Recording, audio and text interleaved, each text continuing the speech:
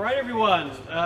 Welcome to our latest meetup for Bay Area NLP. I think this is one of the best turnouts that we've had recently. So thank you very much for coming. Those of you who are stand-in, please get here sooner for the next one. Hopefully we'll have seats for you. This is a really fun talk today. So the Stanford NLP library has been going for maybe 15 years. That's core NLP or Java NLP and under various names. It's something I worked on a little when I was doing my PhD there. I hope for the sake of anybody using it that my code's not still in the code base. You all answered a question when you signed up, which was, have you used either core NLP or Stanford NLP before? And about a third of you had, which I was really impressed that this many people have already used the library. A lot of people say that they'd only used core NLP before, the Java library, which means you haven't got to take advantage of a lot of the newer functionality or just the ease of integration with Python. So I think you're going to get a lot out of today. First off, I'd like to thank our hosts, Astound today, and also caterer First Republic. And Scott from them is going to say a few words. Yeah, I'll keep it quick. Thank you, Astound and Meetup for having us here. Just to keep it simple, we're a private banking as well as private business, and we also do private wealth management. So if you guys have any questions, I'll be in the back. We do anything from loans, a lot of host of products, and we're just happy to be here and excited to hear this presentation. So thank you, everyone. All right, thanks, Scott. So if you need a loan, go to the back. Okay. Raghi, Dr. Raghi, qualified computer scientist, as well as CEO of Astound. Yeah. Thank you. So this is actually a redundant job. I don't need to introduce Professor Manning, but Nikki insisted. Nikki insisted I actually introduce Professor Manning. So I went to his Stanford webpage just to get some more information about his background. And I mean, I'd known quite a bit of his contributions before. And actually, we could spend the entire meetup just talking about that. But I'll say a few words. I've been waiting for this event for long, just like all of you, so it won't take too much time. Professor Christopher Manning is the Thomas M. Siebel Professor in Machine Learning in Departments of Computer Science and Linguistics at Stanford, and Director of StanfordNLP Lab. Professor Manning is a leader in deep learning in NLP and also computational linguistic approaches to parsing, textual inference, multilingual processing, and many other things. He co-authored leading textbooks on statistical approaches to NLP and information retrieval. He's an ACM Fellow, AAAI Fellow, ACL Fellow, and a past president of ACL. He's the founder of StanfordNLP Group and manages the Stanford Core NLP software, and some of the members of his team also will be talking to us today. So it's my pleasure. Thank you.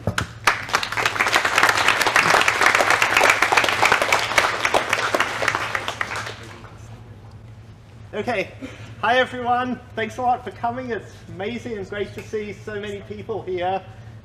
So what we're going to do today is we're going to talk about our Stanford NLP software with an emphasis on the Stanford NLP Python package that we've been developing more recently. And so first of all, there's me, Chris Manning, talking. I mean, I'm also really only here to warm up the crowd for a few minutes. And then the main parts of the presentation will be being done by my colleagues, Jason Bolton, Peng Ji, and Yuhao Zhang.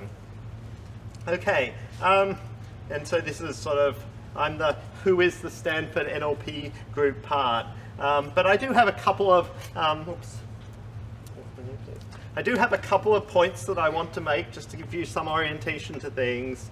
Okay, so the Stanford NLP Group is our research groups it has multiple faculty. There's me, Dan Jurafsky, Percy Liang, and Chris Potts. So we have a very lively and interdisciplinary between mainly linguistics and computer science, but also with several other people that are in psychology, education, interested in doing things with natural language processing.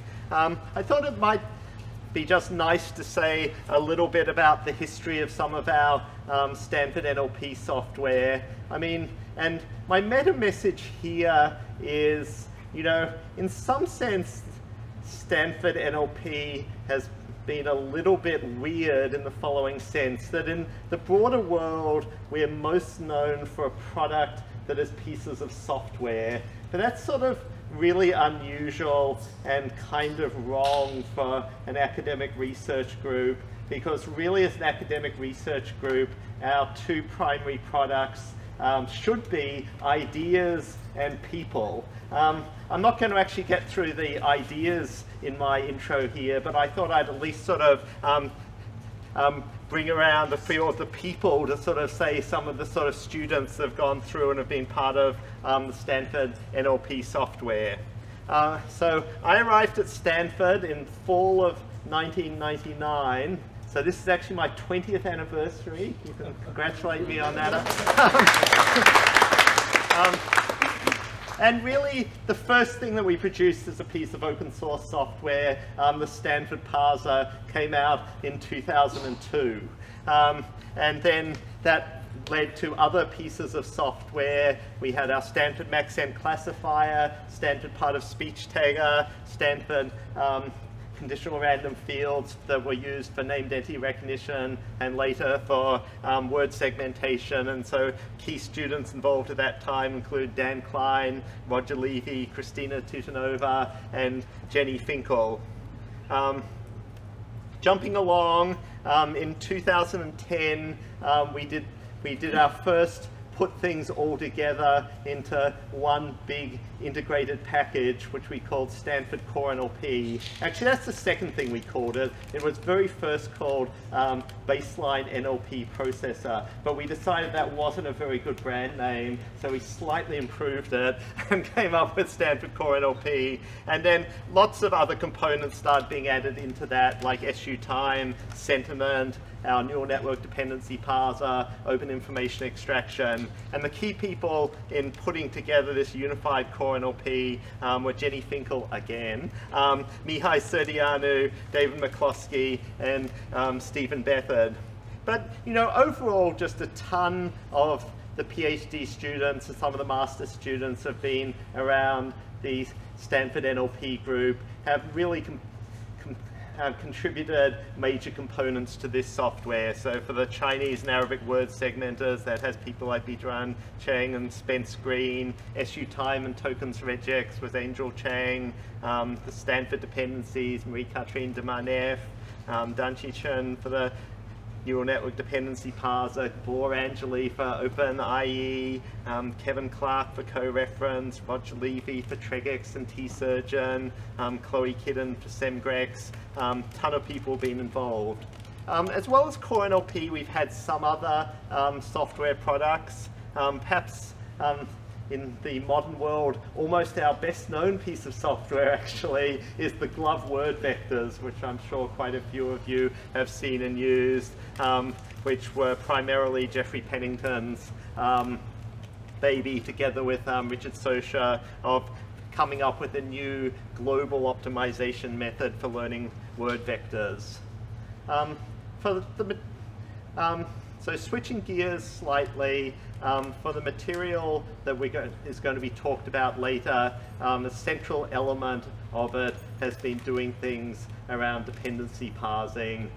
There's other stuff as well, but dependency parsing is very key. And that's sort of been a very key direction that our group has worked on over the last decade. And so I thought I'd just sort of say a few words of motivation about that. So the idea of dependency parsing is to say one can look at the structure of sentences by putting relations between words, of saying this is the subject of something, this is the object of something, this is an adjectival modifier, this is an auxiliary verb. And although we talk about phrases like the old man, we organize things so that the man is the subject dependent of a verb, and then the older modifiers of man. And so dependency parsers have proven to be a very usable, shallow semantic representation for all sorts of purposes.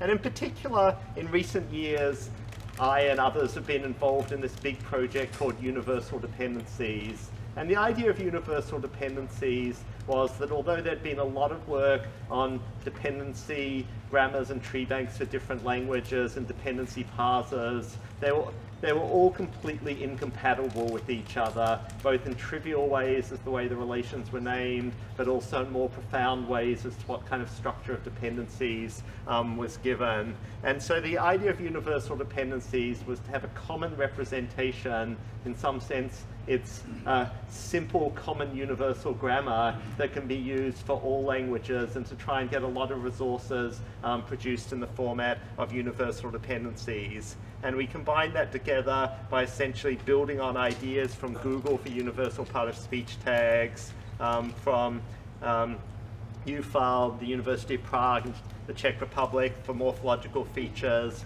and then the ideas we'd developed before as Stanford dependencies. But all of those things were the starting point, but they all changed and were put together to give us universal dependencies. And so in the last sort of 4 years, I guess, there's been a lot of effort from a lot of people to produce universal dependencies tree banks for many languages. It's well over 50 languages now. And you know, if you happen to be a speaker of Gujarati or Swahili or some language that isn't in universal dependencies, the best way that you can help in having NLP tools available for your language is contributing to the Universal Dependencies project. We're very happy to have more contributions from different people. That's some of the core group of universal dependencies, which isn't just Stanford people. It's a very broad collaboration which has a lot of other people involved in it. Okay, I just wanted to stress being able to work out parsers of sentences is very important. Here is my example of that. Working out the correct modification dependencies of the word in this sentence is very important for getting the correct reading that you're meant to get. Okay, so in that context, we've been very involved with working out models for dependency parsing. And so back in 2014, Dantichan, working with me, sort of pioneered the first successful neural network method for dependency parsing, and managed to have what was then a great parser that was as accurate as and much faster than previous machine learning dependency parsers. Building on that, there was then a lot of subsequent work, and in particular, people at Google essentially expanded and developed in various ways Danchi's model to produce what became the SyntaxNet or Parsi-McParspace model, which is still the model you can find in Google Cloud. But more recently, again, we've sort of turned to a different method of doing neural dependency parsing, so-called graph-based dependency parsing, which later on Yuhao will expand more, which has sort of brought new advances in dependency parsing that are in our Stanford NLP project. Okay, so that's most of what I wanted to say, apart from here's my advertisement.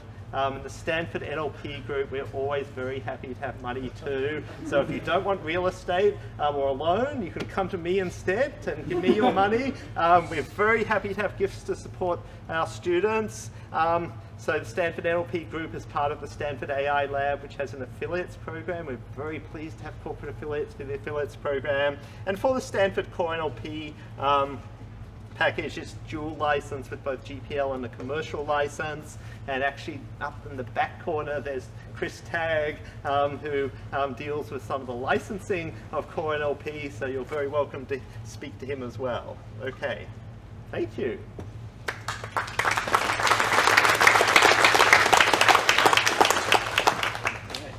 I now introduce Jason Bolton. What's the city that you're from again? Bundaberg. So what I found out today is that he's from the city where that ginger beer. Does anyone in here get that ginger beer, the famous one, in the kind of, raise your hand. And so he's competing with that ginger beer for the most notable.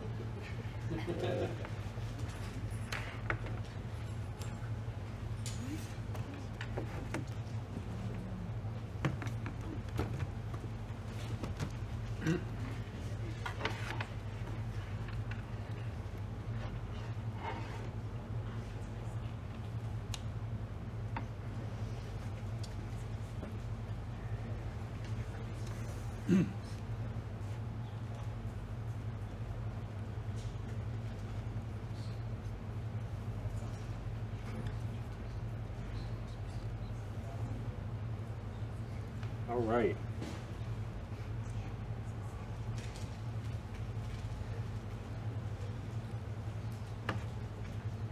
Oh, oops.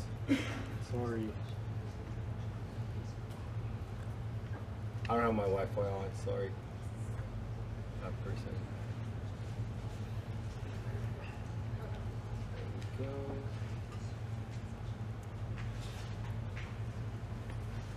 All right, so I'm here today to talk about Stanford NLP and the Stanford Core NLP server. Just to preserve our sanity, we have several entities that we're interested in talking about today that all have kind of a similar name, so I thought I would clarify what these things are so that we know the differences. Stanford Core NLP is the group's long-term software package that I just found out it's 2002, not 2000. It's not 2003, it's 2002, but I was pretty close. So that's Stanford Core NLP. Stanford NLP with no space is the new Python library that we just released last year. So if there's no space in it, we're talking about the Python library. Stanford NLP with a space, if you got a little space in there, is the group in general. Or you could say any NLP that's done at Stanford, I guess. So Stanford's the adjective of our natural language processing. So in summary, Core NLP is the Java software, 2002. Stanford NLP, no space, is Python. Stanford NLP with a space is the group.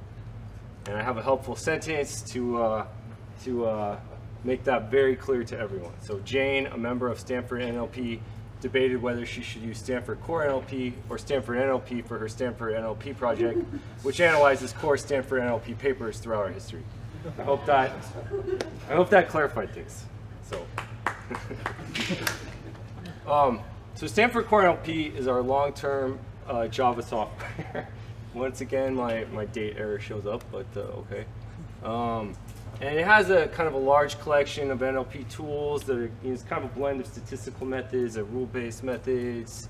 We support 6 languages: English, Arabic, Chinese, French, German, and Spanish. It has a pipeline API, which will kind of start with raw text and run all the way through and get you a finalized annotation object. And you can output the results of that annotation in a variety of formats, including JSON, raw text, Google Protocol Buffer, XML, etc. And one of the things the main thing we're going to talk about today is the server that it also comes with.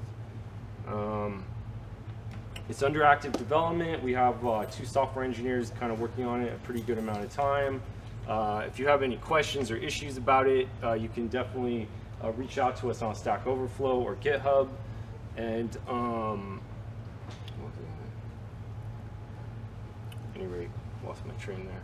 And if you are a company and you'd like to license the software and use it for a commercial application, I would like to point you out to Chris Tagg again. He's in the back, and he works at Stanford OTL, handling all of our licensing issues. So just to expand a little bit more on the Stanford Core NLP pipeline, what typically happens is you have your raw text, and then you run it through this pipeline where you tokenize it, you sentence split it, you attach the part of speech tags, you attach the lemmas, you attach the named entity tags, you do dependency parsing and constituency parsing, and then you run coref. And then on top of that, you could do a bunch of other stuff as well. You could clean, if it's an XML document or HTML, you could clean out the tags. You get you have a variety of constituency parsing options, a variety of co-reference options, trading off accuracy and speed. There's entity linking.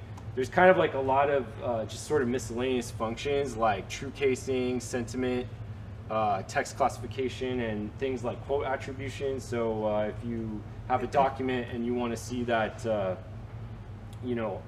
quote was said by Joe, you can get that kind of information out as well. So that I really just wanted to highlight that there's like a wide breadth of functionality because this has been developed over 15 years. So a lot of things have kind of accreted into this software module.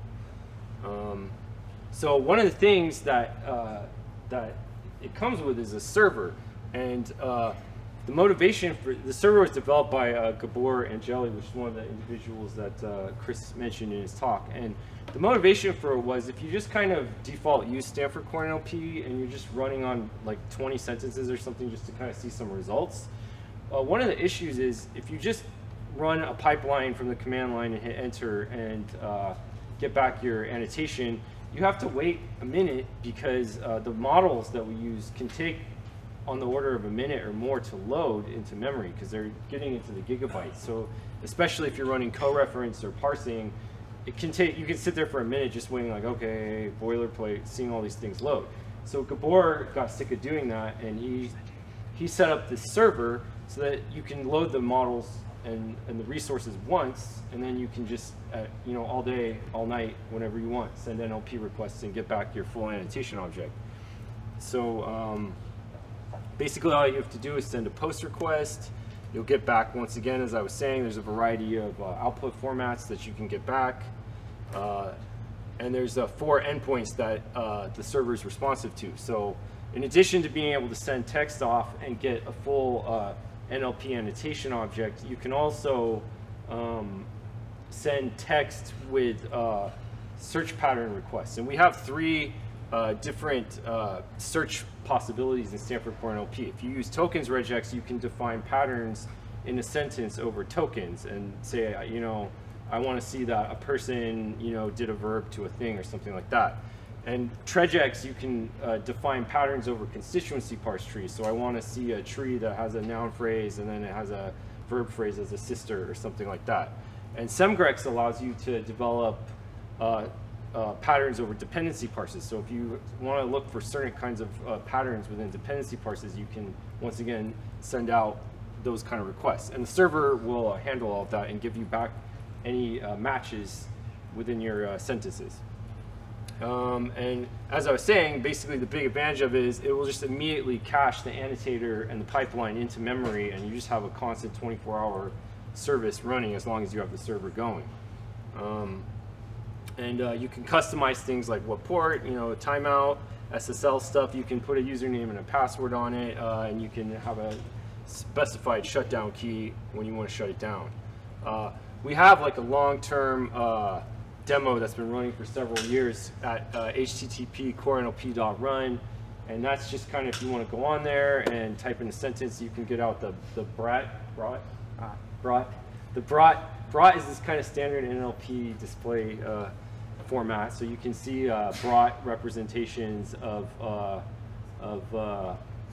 the annotations if you visit corenlp.run. But please, like, just do it as a human, because we actually have a problem, I think, where people hit our server like programmatically because they don't want to figure out how to get it.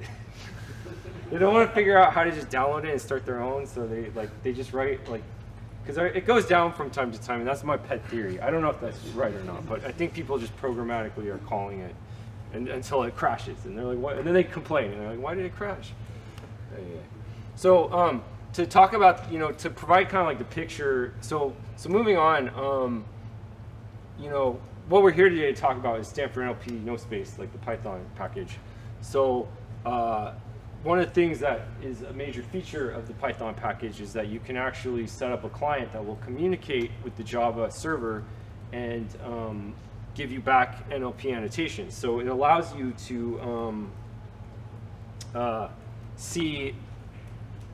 basically get the Java NLP functionality in Python without doing anything. No Java at all, just all you have to do is hit like one command and you're getting all the Java code kind of seamlessly integrated into your Python application. So how that would work is you might have a server running already. You could start the server just on your own. You could have a dedicated machine, as an example, that just runs the server, and that could be running on a different machine or your machine. Or you could start up the server with the Python application, and then within your Python application, you have a client that can communicate with that server. And say you want to annotate Stanford NLP is great, that sentence, and you have a certain set of annotations you want to get, you can send off a request to that server. Then NLP happens over in that circle, And then when it's done, an annotation gets sent back to the client. And that annotation, as I was saying before, could be any variety of output formats you want. Probably the ones we focus on are the Google Protocol Buffer serialized data object, or JSON. JSON would be a pretty, and just a very obvious JSON representation of the tokens, the sentences, and the variety of NLP annotations. And then when you're done with your Python application, you can send a shutdown command to the server, and the server will close down neatly and do all the cleanup it needs to do and be over. So to walk through that in code, this first line, I'm just going to give a little brief, very small demo of code. This first line is just saying import the core NLP client library, and that's just an import statement. Then say I want to annotate the text, Joe went to the store, he bought a gallon of milk. That's my text.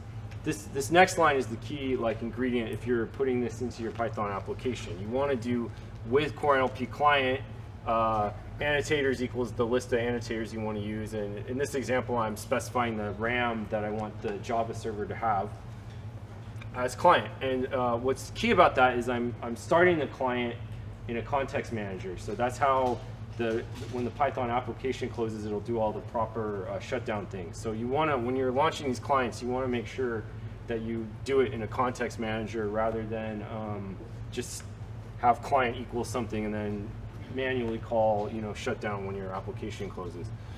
And then within the context manager, all you have to do to get all the Java annotations you want is this one line of code: and equals client.annotate text. And then what happens when this runs, what happens is the message gets sent off to the server, NLP happens in the server, comes back, and then when that response happens, it'll move on.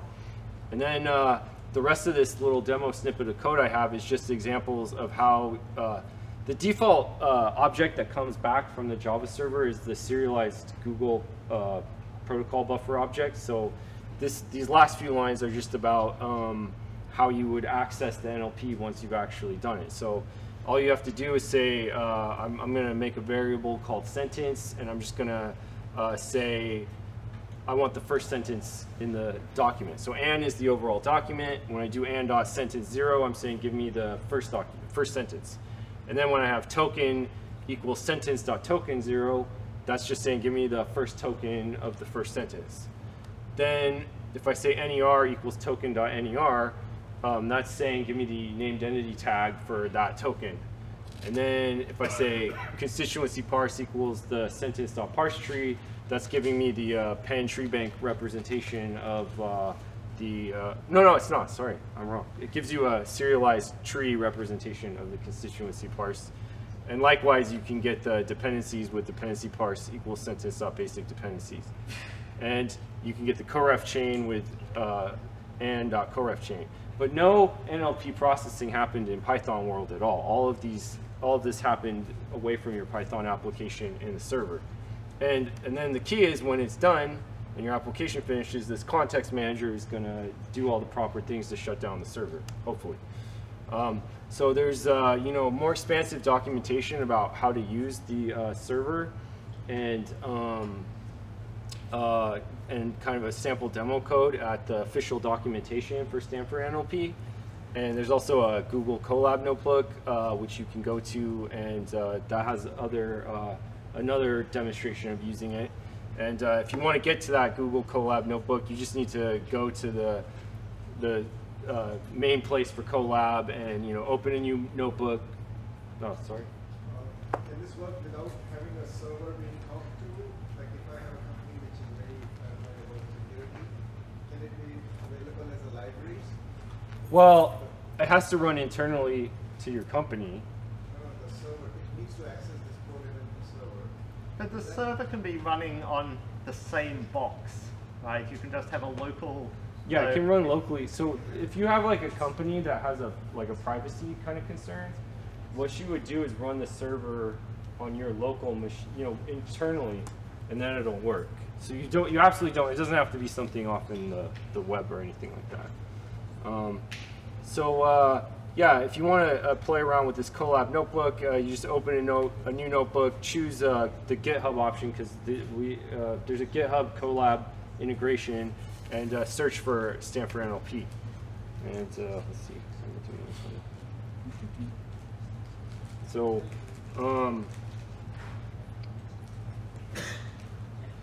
moving along, I thought, so to kind of summarize the whole situation, if you want to work with this situation right now, you should just download the Stanford Core NLP standard distribution jars if you were using Stanford NLP.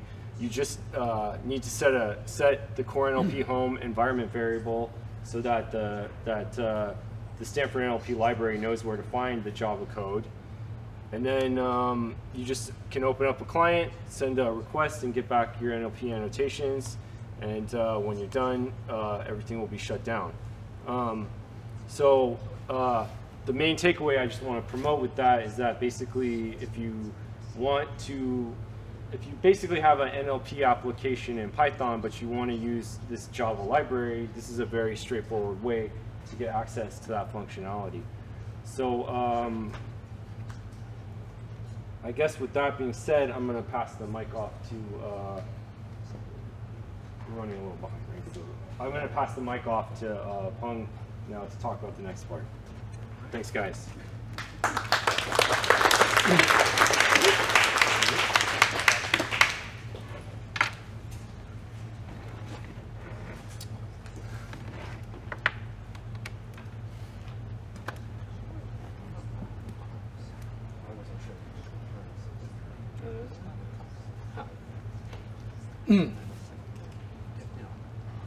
All right. Hi everyone, my name is Peng, and I'm going to talk about our new Python side of things in the same Stanford NLP library. And this is about our entirely neural or deep learning package that does natural language processing for many languages. This is roughly the outline, but I don't want to read it, so let's dive into it. So the first question you might ask is, why would I want a fully neural pipeline to process natural language?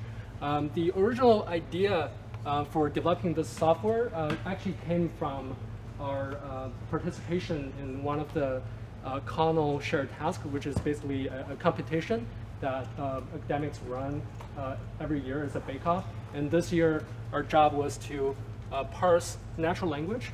And it's not just 7 or 8 natural languages, it's 50 natural languages, from raw text to their syntactic representation or dependency parse, which is the universal dependency parse that Chris talked about.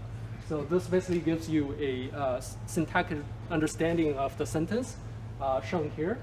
And our job is to start from raw text, a string of characters. So apparently this is more than half of these languages, probably none of us at the NLP Group speak, because a lot of them are very sort of low resource languages that you probably haven't even heard of.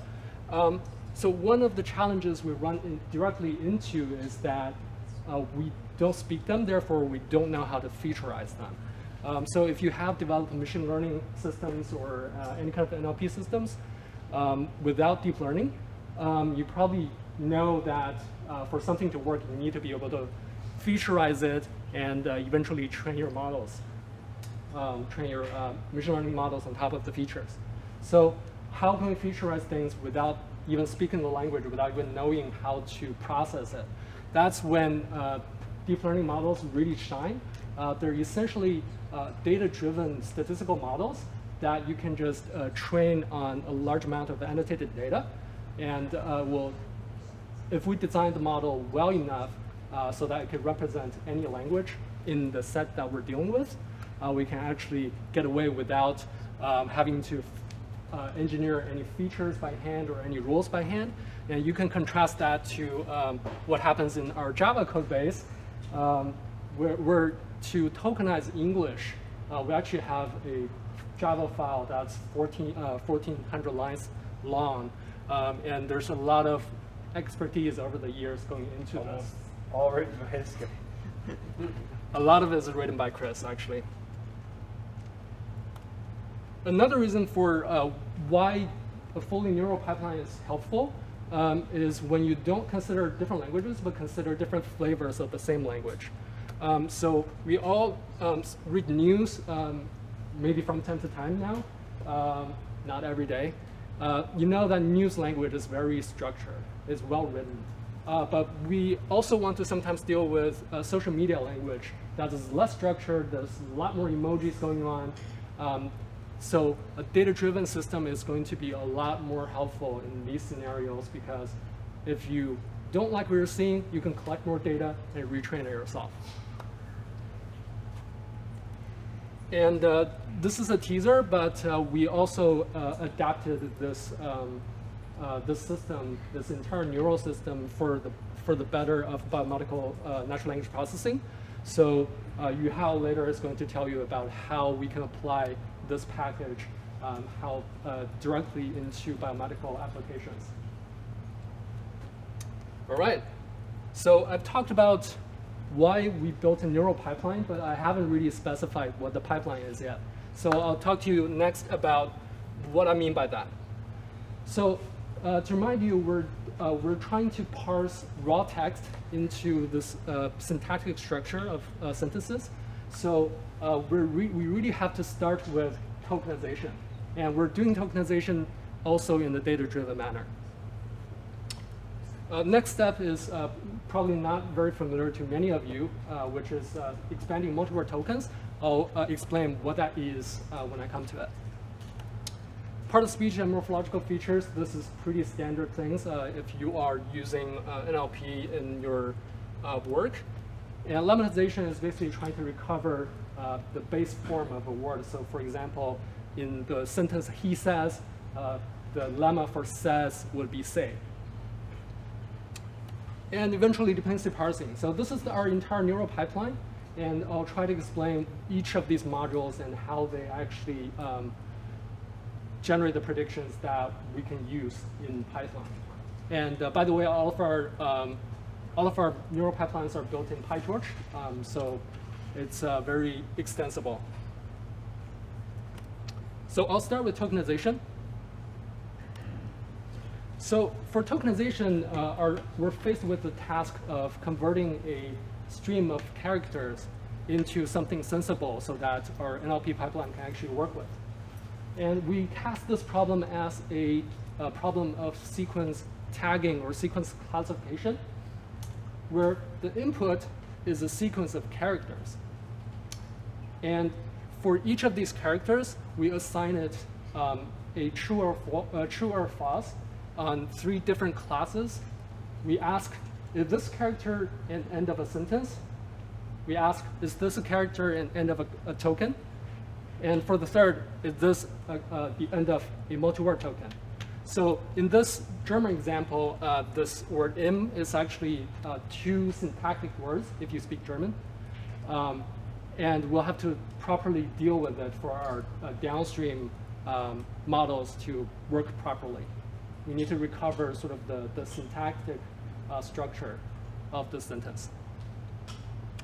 So I'll just walk through this example a little bit so that we're on the same page. So for example, given this sentence, all of the places with X's are where our model is supposed to predict a true, a correct. And all of the blank places is where our model is supposed to predict false. So if you read off this prediction, this is basically saying that ICH, that's a token. BIN, that's a token. IM is a token, and it's a multi-word token that we need to expand later. I'll explain what expansion is with the same word. Alto is a token, and finally the period is a token. And we end the sentence there. Is that ambiguous to where you would need to look at the next level to disambiguate? That's a great question. So sometimes multi-word tokens are ambiguous. So our actual architecture actually accounts for that.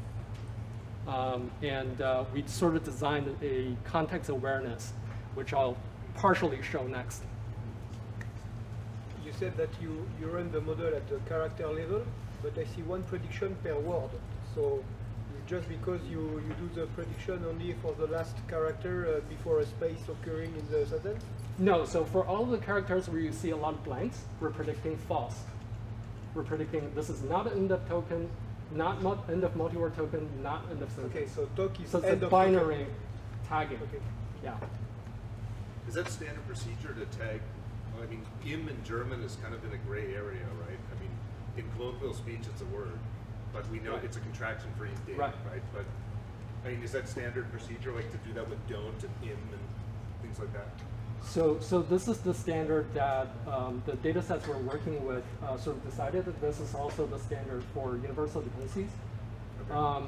Because we want to really dive in the word to figure out its components and assign proper syntactic structures to the so in the output parse, it would be broken out? Exactly. Any more questions? Great. So what does the model actually look like? This is too small to show, but okay. I have a sentence. I have a stream of characters, I space code. 6 letters, very simple. And the first step that we, in our process is we're going to represent each of these characters with a character embedding, or a real vector.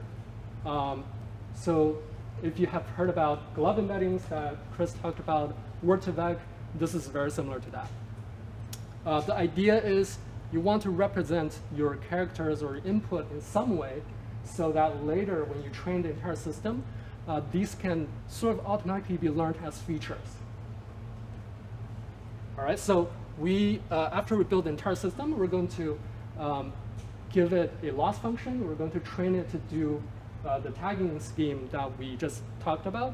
And all of the errors will be back propagated, or sort of propagated backwards to these vectors, and we're going to update them to perform like features.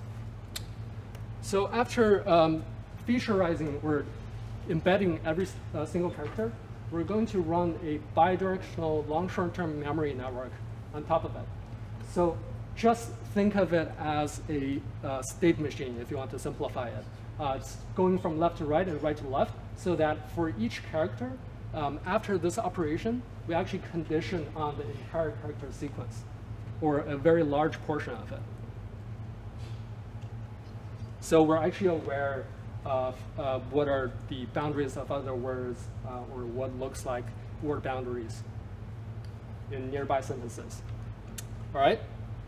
And after that, we basically just use the representation of this bidirectional LSTM and projected it down to 3 dimensions to make the 3 predictions we talked about. Is it an end of sentence? Is it an end of word? End of token? Is it an end of a multi-word token? You are using recurrent network. You are yes. using. Do you think there is an interest to test a bidirectional transformer to do these kind of things? That's a great question. So at the time we were developing this, one of the things we thought about was we wanted to be super efficient, computationally efficient. So that's why we sort of didn't initially start with transformers, but that's definitely a good idea to test out. How did you build the training data sets? Sorry? How did you build the training data set? Was it hand-built by you guys? So it's sort of hand-built by a lot of academics through many years. This is called the Universal Dependencies Project. And we have these annotated data sets available in more than 50 languages now. How long for text can it handle, especially the... Arbitrarily. Yeah, we actually, I didn't mention this detail, but in the actual computation of the StanfordNLP models, we actually segment your text a little bit to say 600 characters. That's probably more than enough for any sentence, and we'll slide this window forward. Do you have any polysynthetic languages that you're parsing? Not that I'm aware of in the current release. But if you're interested in contributing, yeah. But the point is, if you have the synthetic languages, you can actually apply the same neural pipeline very easily. Any questions about the tokenizer? Was there any reason to choose an encoding scheme that marked the final character other than the first? That's a good question. So I guess the short answer is there really isn't not. But we find that the final characters are sort of more unified. So if you look at the end of sentence, end of character, end of words tokens, end of multi-word tokens, those usually end up on the same place. Whereas if you mark the stars, they could be anywhere, and there could be leading spaces. That's difficult to deal with. One more question. What if I use the OCR to get some of the photocopied image, right, and then translate into sentences, which could have some missing comma, missing full stops? How does your system handle that kind of? You can try it out and see. So I guess the more serious answer is if you try out the standard model and it doesn't work well, you can always train your own model to do that. The code and the training code is all available online. So maybe I missed this, but what's the benefit of building a neural tokenizer over like a simple regular expression tokenizer? Because, well, at the time, one of the motivations is that we don't speak all of these languages. And some of the languages actually are not space separated, like Chinese, like Japanese. We can't, possibly have. So our motivation was we want to build one system that works reasonably well for these 50 languages. Another answer is if you've got well-edited English text, yeah, a rule-based tokenizer is just fine. But if you want to start tokenizing social media text, it can be really, really useful to have a machine learned tokenizer. Yeah. I'm just wondering, like, if there should be like a simple one in between these two, like to get you kind of in that head start or something. Because like presumably hand labeling all of this would be tough, but you can kind of get on your example I space code immediately with regular expression.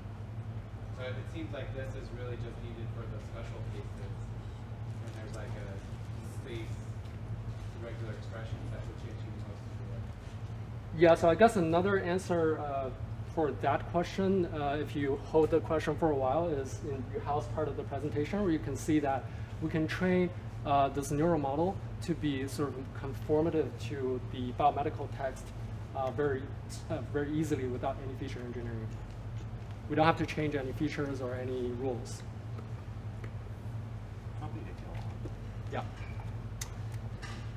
So next I'll talk about the multi-word token expansion component. To remind you a little bit, this is the im word in German, among other words in other languages.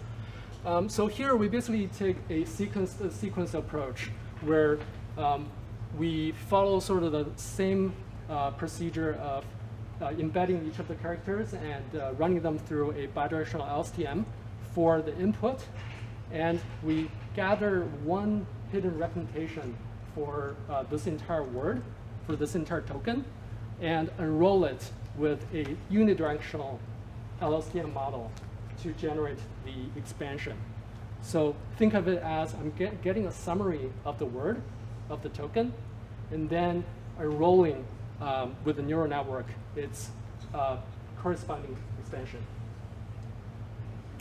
And on top of that, we have another layer sort of to safeguard our neural model. So for this component, we also have a dictionary that helps to look up common expansions in languages where the number of expansions is limited. So I guess that's one other answer to how you can complement this neural model with some symbolic approaches. With this kind of difficult work, do you have a greedy search approach or do you use a Bing search approach? We use Bing search. Okay. Yeah. Sorry to be the German guy again, but there's proper nouns in German, like restaurant names and so on, that would say in the name. And if you expand it, you destroy the name. That's a fair point. So, I mean, is there any way, I mean, because you'd kind of want to do NER, prior or jointly with this to suppress that. So, I mean, StanfordNLP has a notion of word and it has a notion of token. So you still have the pre-split. Right? Which way is it? So token is before you split, and then you're guessing words from the tokens. And typically a word is just a one-to-one mapping, but in this case, you're splitting it. But actually, that's something I've been working on, and in German, among other things, is when we do our NER, we're making sure at the end of the day you can get back to having the problem. Yeah, so there's always going to be this one-to-many mapping from this token to what we call words. And if you do NER even on the word level, you can always map it back to the tokens. All right, moving on. I'm going to jump ahead to the lemmatizer a little bit because this component is very similar. To remind you, lemmatization is basically trying to find the original form of a word, the base form of a word. And here we use the same two-tier approach. We first try and look up the combination of the part of speech of this word and the word itself in the dictionary. If we can find a lemma, then good, we can actually use that lemma. Otherwise, we use a sequence-to-sequence approach to roll out this lemma from this word. And this is super helpful, especially if you're dealing with more inflected languages, because English is actually not so inflected if you look at the spectrum of languages.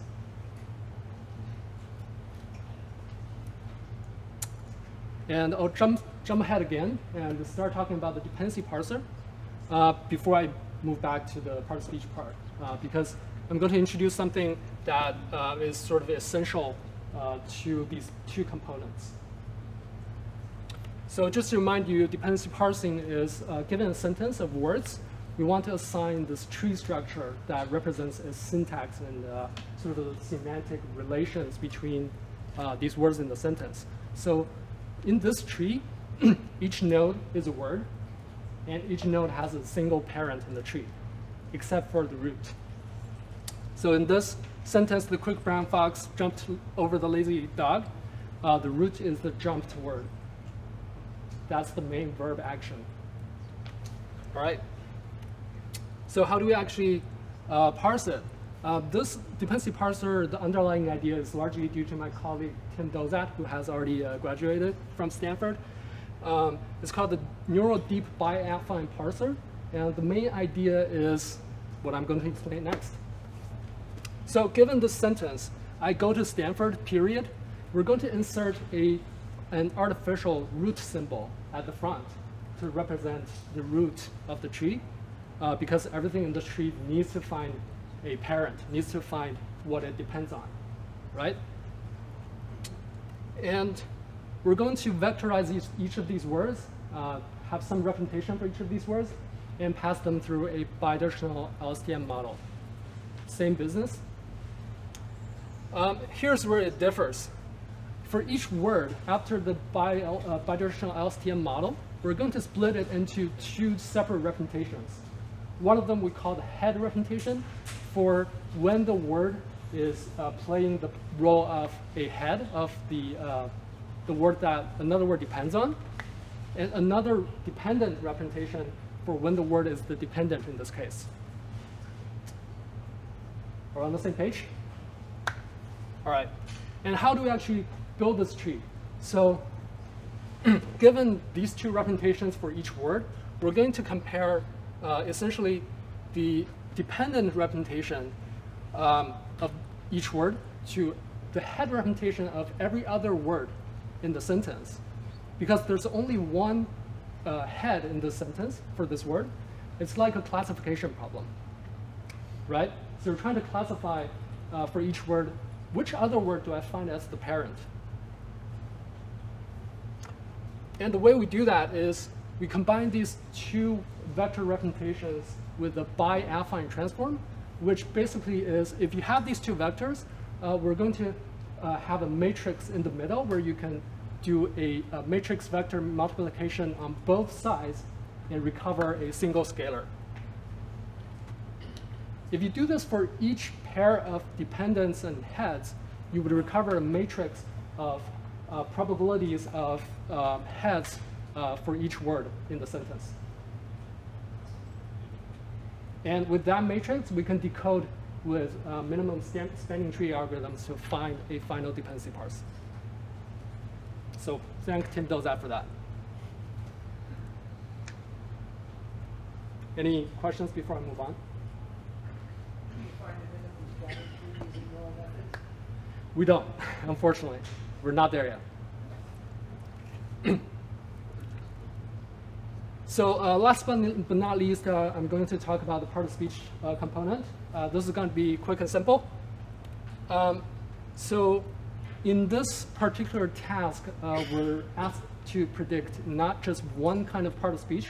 We have universal part-of-speech that Chris talked about is sort of designed to generalize between different languages. We have tree bank specific part-of-speech, which is your part-of-speech for the Penn tree bank or for whatever tree bank that you're working with.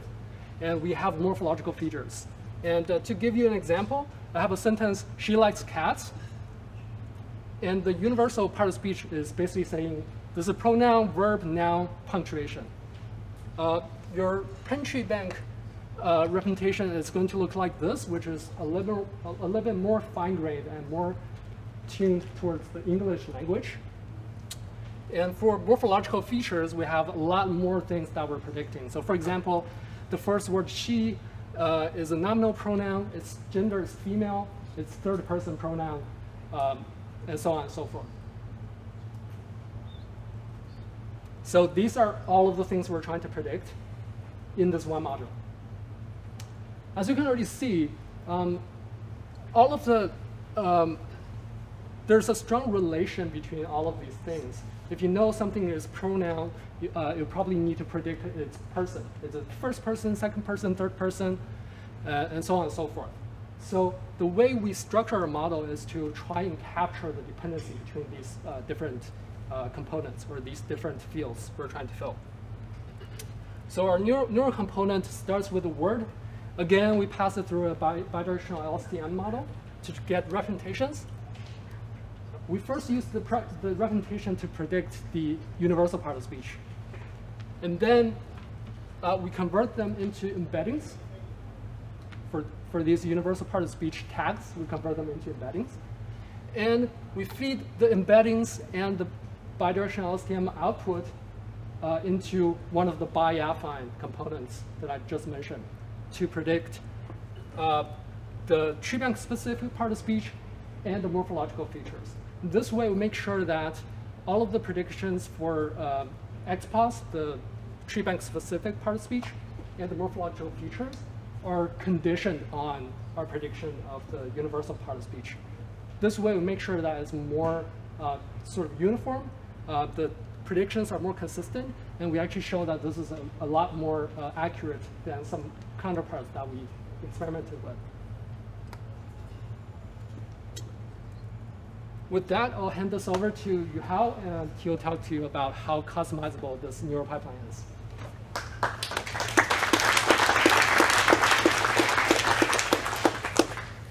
So my name is Yuhao. I'm also a student of Chris. So next, I'm going to talk about just in general how this entire system performs. And then early on, I think there's some questions about why we want to build fully neural systems. Even for tokenization and lemmatization and all other kind of stuff. So what I'm going to show next is that this actually offers us the flexibility and the extensibility to actually extend our system to different languages, actually more than 50 languages, and at the same time different domains very, very quickly, and to achieve state-of-the-art performance. And hopefully after this session, you'll be more convinced that the neural system actually has this kind of advantages. So first of all, I'm going to start with the multilingual part of the results. So as part of this package, we already pre-trained different neural systems for 53 different human languages. And then you can just readily, you can just download these models online and use them immediately if you have the library installed. yeah, so but in terms of multilingual performance, so we evaluate our system on a specific a set of data sets as part of the 2018 Universal Dependency Shared Task. So it basically, it's a task that's participated by different industrial companies and academic groups. And then, so what it does is that it provides you with a set of different training data sets for a set of different languages, and then also provide you with the test set or the evaluation set. And then finally, you submit your system, and then all the system will be scored on all these different languages and aggregated on all these languages and produce this final score. So, and then all these scores, basically, they are evaluated, so our system was evaluated from the tokenization to parsing. So it's end-to-end evaluation of almost every component in the system.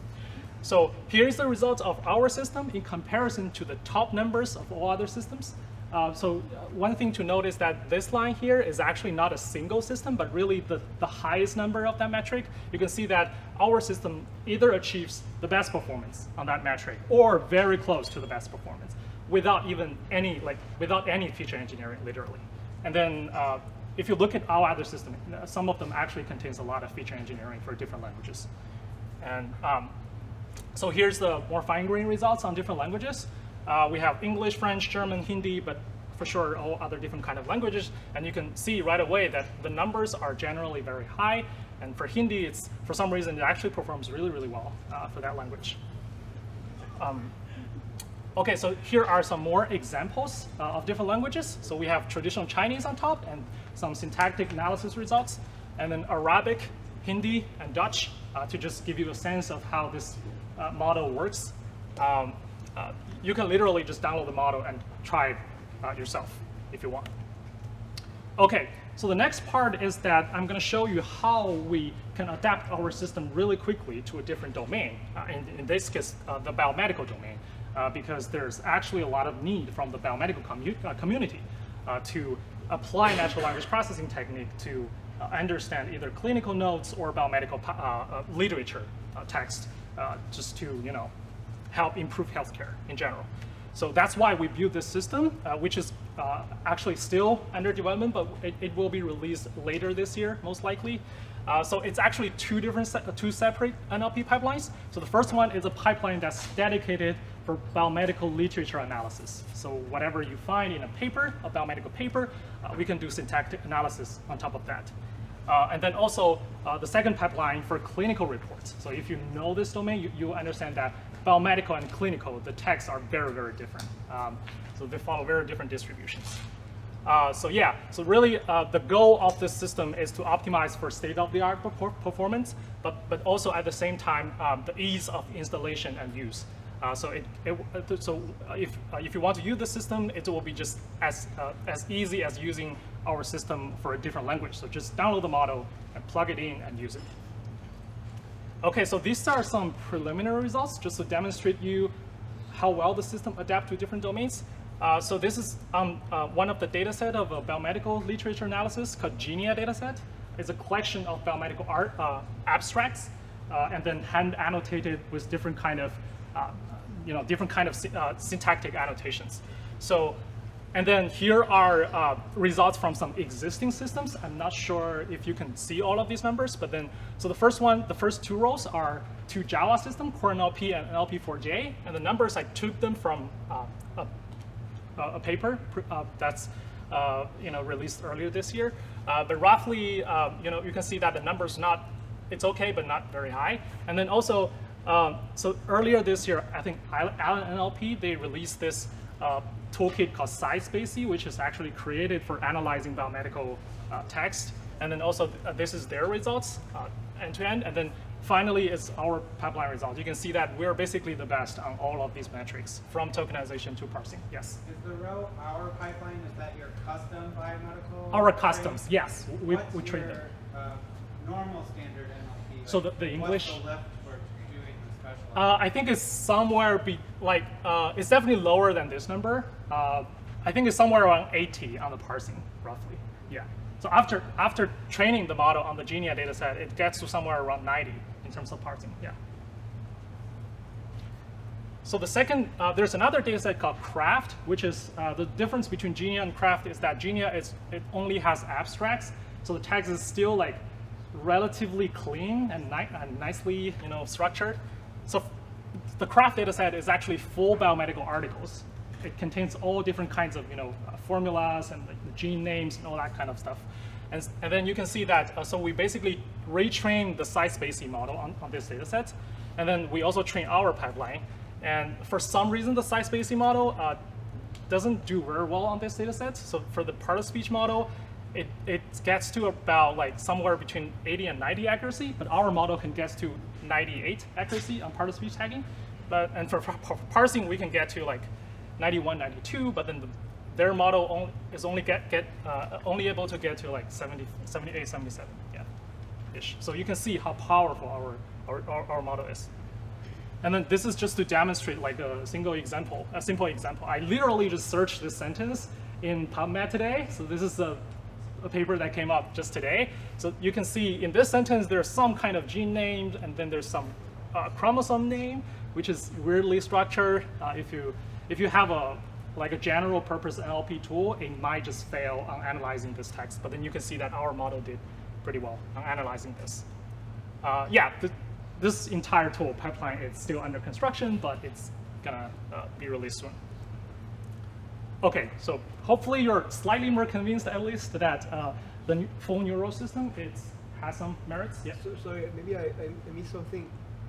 I didn't see any name entities extraction in your pipeline. I'm going to talk about that very soon. Yeah. The results you showed, is it using the literature analysis pipeline or what pipeline? For this example? For some of the results that you showed. So all these numbers, we train them specifically on biomedical corpus. So they're trained on biomedical corpus. Is that what you're asking? There are two pipelines. Yeah. So if you use only one of them, the literature pipeline, if you use only one of the pipelines for this? You have one for Genia and one for Craft. Do you use one of the models? So as opposed to the clinical one. For the clinical one, it's still under construction. We're working on that. We don't have the results yet. But this is only for the biomedical pipeline. Yes. Yeah. I was wondering if you use any statistical tests to test for less diversity in the data set itself? That's a great question. So for these numbers here, we didn't include the statistical results, but if we are writing a paper or something, we will include statistical comparison. Well, I mean, just so you can narrow down your actual machine, biomedical rest. Yeah.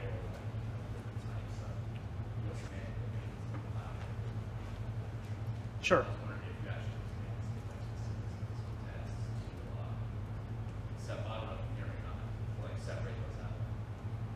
We don't. We didn't do that here. Yeah. Okay. So, but I think that's a great suggestion. Yeah.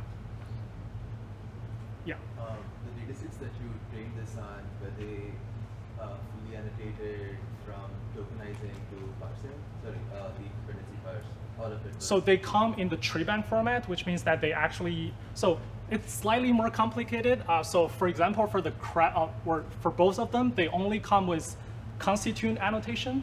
And then we actually, at Stanford, we developed this core NLP universal dependency converter, which can actually convert constituent annotation to dependency annotation. So the dependency annotation was converted, but it's based on the constituent annotation. So the data set comes with the token annotation, part-of-speech annotation, and constituent annotation. And we convert it to dependency annotation and train the system. Yeah. Thanks.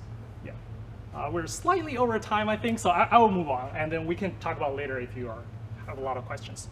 And then, yeah, so just quickly wrap this up. So just a few other highlights about this system. So one thing that's worth mentioning is that this system, it's very friendly to switch between devices. So by default, if you have a CUDA device, and then you have the CUDA visible to the pipeline that you're building, it will automatically use the CUDA GPU. But then you can also specify or force the pipeline to use CPU, even though a GPU is available. So it can run on both devices. And then also we provide scripts that allows you to train your own models, whatever corpus that you have. As long as it conforms to a specific format, you can train your own system on it. I think right now the training pipeline, the training system is a little bit clunky, but we're going to improve that over time. Okay, so I'm going to talk about next steps. So the future plans of this. The first thing that we're going to do is to rename it.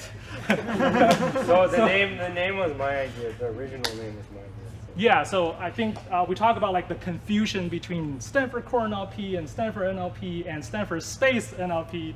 So I think we just realized over the last few months that calling it Stanford No Space NLP is probably not the best naming strategy. So this happens when we search for Stanford NLP on Twitter, and then everything that we find was about the group, not about the system, or on GitHub, for example. And then also, like, if you ask somebody, like, have you heard about this new Python toolkit that we do called Stanford NLP? It's like, wait a minute, I thought that's in Java. I was like, no, that's Core NLP. But anyway, we're renaming it, and then this is going to happen for the next release, and then we're going to call it Stanza. It has a prefix Stan, which kind of like have the Stanford thing in it, but then also it's just on itself a cute name, I think. I think this is Chris's idea. Credits go to Chris. And then also, another thing that we will add is to support more languages. We're going to expand it to more than 80 languages by the end of this year, just with more annotations from the community. So the credits should go to the community, not us. So name entity recognition, it doesn't have that in the current release of the system, but we were going to add this. And we're going to support about, I think, 8 major languages for the first release for name entity recognition. Yes? Which kind of name entity class do you expect? What is your ontology at the beginning? For English, we haven't decided yet. So we have already implemented the system, but we haven't decided which types of entities that we're going to include. For the default is, like, the default classes usually for all these major languages are at least have organization, person, and location, and then MISC, which is cover all different other kinds of classes. But for English, for example, we might be able to include much more types, including like number, duration, and all that, because we just have the resource available. But for other languages, it's unclear yet. For the biomedical pipeline, we are going to also have name entity recognition, including disease names, drug names, protein names, gene names, and all other kind of different entities. Yeah. Since you worked on increasing the number of languages, how hard is it to add a language, like one language? How hard is it? I'm going to say that, so really the power of adapting to different language comes from the neural pipeline, which is already there. It's just a matter of training the system and make it work. I think really the difficult part is to have people who understand the language contribute to the data sets. So that's why I think Chris has advocated for a very long time that in the academic world for people to contribute to annotate some of this data. Yeah. Regarding contributions, do you read only from the Universal Dependency Project? Yeah. Or do you have a policy only to read from UD, or do you accept kind of submissions sent to you tree banks, for example? It's not only applies to UD. It's just that it happens to be the case that UD has so many language supports. Really, if you use our system, what it only requires you to convert your data into the Kano format. It doesn't have to be UD. Yeah. Yes. What's the timeline? I'm gonna say in the next 2 months. The hope is before the end of the year. If we got sponsor, oh man, we can sponsor a few more graduate students. It's gonna be released way more faster. Trust me. Yes. About I would say not sponsoring, but input. If so, for example, some people provide you with documents with annotated entities, do you think you can extend include this kind of class of ontology in this project, for example? Because, for example, in my domain, the geoscience, yeah. By default, maybe you didn't include this ontology into your project. But if we go to see you with thousands of documents already annotated with the geoscience ontology, yeah. Is it possible for you to imagine that you include this ontology into your So this is something that I'm going to talk about very soon. Wait me for like 1 minute. So that concludes the NER part, I think. So another thing, a few things to mention is improved functionality. So we're going to add character offsets into the system. It doesn't have it right now, but we're going to add that. And then we're going to have more friendly document object and property interface just to make it easier for everyone to use and train the system.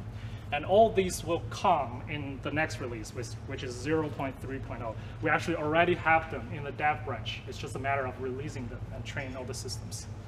And then finally, we're going to include a model zoo. I think that relates to your point, which will allow the community to actually contribute their models, train on maybe their own data sets or some other available data sets or some other languages, and then submit the model to us. And then we're going to host it and maybe just make it easy for everyone to download and use them. Does that answer part of your question, Ellie? Yeah. Okay, so I'm not sure if I should still do the demo. Do we have time to do that? I think so. It might be a bit small up there. Anyway. Yeah, so this is really, it was meant to be a really short one because this is actually already hosted on Colab. So one thing I can do is to walk you through how to open this notebook. Just skip it. Just skip it. Okay. Just skip it. Sure. Okay, so the final chapter is about resources. I'm going to stay on this page for like a few 10 seconds so that you can take a picture if you want. So the first one is the website, the official website, and then all the documentation you can find there. And then the GitHub page, if you have questions, the best form is to start a GitHub issue on the GitHub page. And then we have the system paper. You can read about all the model details there. And then finally, the group webpage for all the information, all the project that we did. Yeah, and then before we go into the question, there is the Google form. If you want, we welcome your feedback, just what kind of features you want in the system, or if you want to hear more about this, leave your email and we will create a mailing list or something like that. And then finally, we'll go into the questions. But I'll go back to this page. Thank you.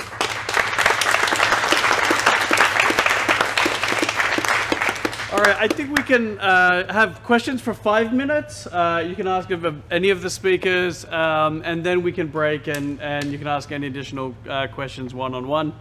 For all the links, I'll send this out on the Meetup RSVP that you've already got. So if you don't capture them now, you'll get that in your inbox tomorrow. All right, who's a burning question right here? Okay, I got a totally unfair question. It's really broad, but I think you guys might have insight. So if I'm thinking about how to apply this stuff to transform the user experience of conventional applications.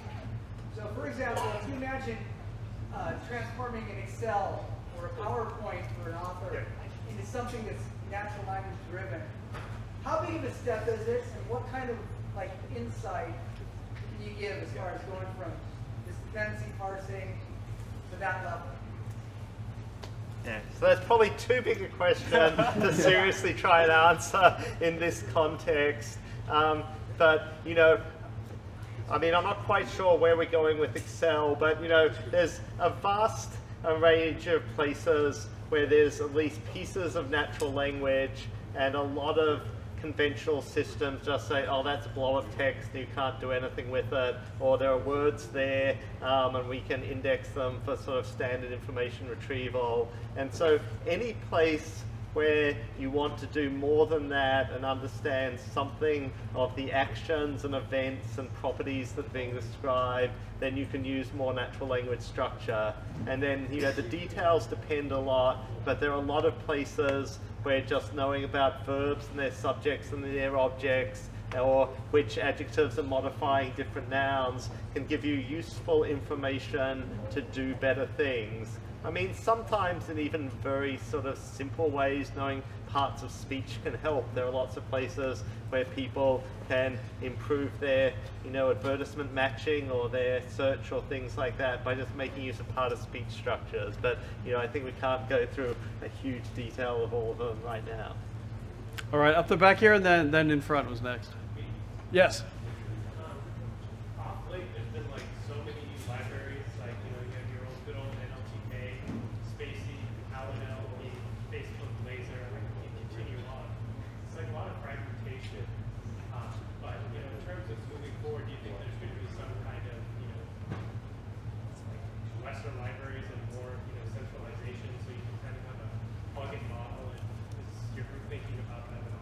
I think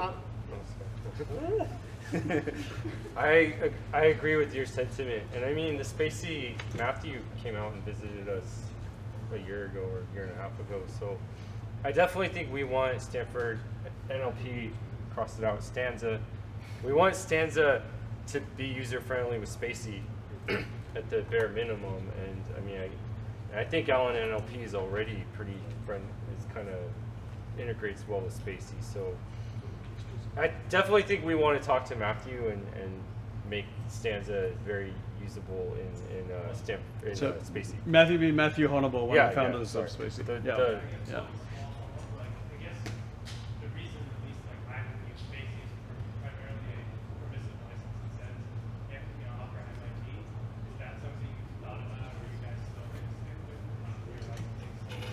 I guess we didn't cover that, but I mean, the Stanford NLP, the Python package has an Apache license.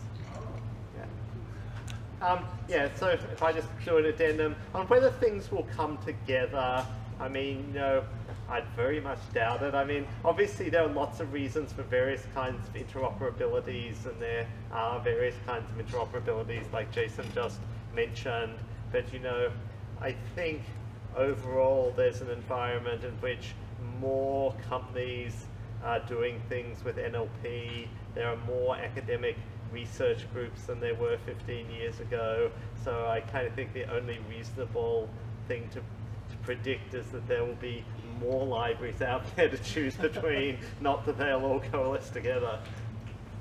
All right, I think we've got time for 2 more questions here, and then gentlemen in red afterwards. So I work with clinical text that has a lot of spelling errors, which kind of gets messed up when you tokenize. Can your character level tokenizer like fix spelling errors? Since it's taking in characters, but then the output is a token?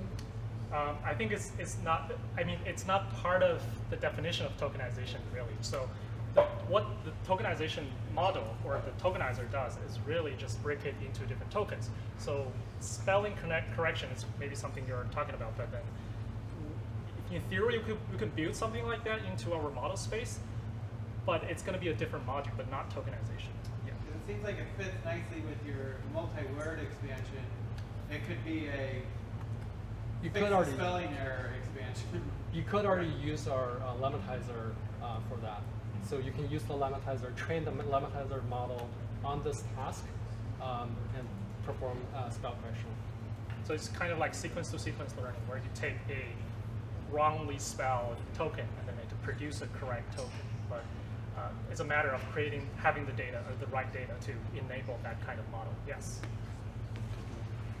Yeah, you know, there's a number of products that are rapidly growing right now around conversational agents that rely on automatic speech recognition. And, you know, it's a well-known hard problem to map, you know, what comes out of speech recognition, all sorts of ways that noise gets into those systems, even if the tokens are perfectly spelled, you know, right? And then to map that onto dependencies. However, actually these companies end up just hiring legions of language engineers to effectively do that through these different grammar constructions. So I'm curious if you're familiar with work right now on, you know, being able to map the kinds of issues that come up with automatic speech recognition, sort of the ways people, you know, even while I'm talking right now, the various repetitions and stuff, and being able to map that onto these nicely formed dependencies. I can imagine that would save you an enormous amount of labor right now in technology.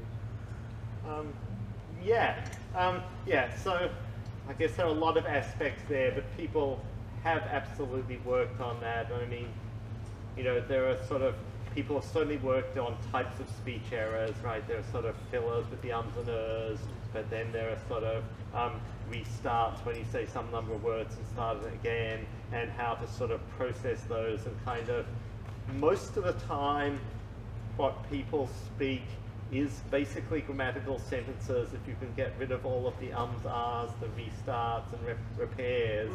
And so yeah, people have done specialized models to handle some of those phenomena and have clean sentences coming out, yeah. And I mean, even in the universal dependency space, that our colleagues at UC Davis have been working on specifically building an English universal dependencies corpus for spoken chatbot conversation. Oh, okay. What's the who leads that group? Joe Yu. Joe, how do you spell it? Z-H-O-U. Z-H-O-U? Okay. And then the last name is Y-U. Y-U. All right. Oh, Joe as in Z-H-O-U is the Joe, and then Y-U. Yeah, is the first name, and then last name is Y-U. Oh, perfect. Okay, great. And UC Davis, great. Thank you very much. All right. So we've been sitting down for half an hour, so I think we can cut the 2 hours, I should say, so we can. No, it's only an hour and a half. It's only people got here early, so we can. You're welcome to come up and ask more questions. A couple of really quick housekeeping things. For the next meetup, Samsung Next are going to host. That's Samsung's innovation wing. The exact date and location to be determined. They're a really interesting innovation group. They invest in NLP companies, one of my favorite investors I've ever had. So especially if you have a startup, keep an eye out for that one. And please join me in thanking our hosts, Astound and First Republic, First Bank, who paid for us. And thank you again to our presenters from Stanford NLP and Stanza.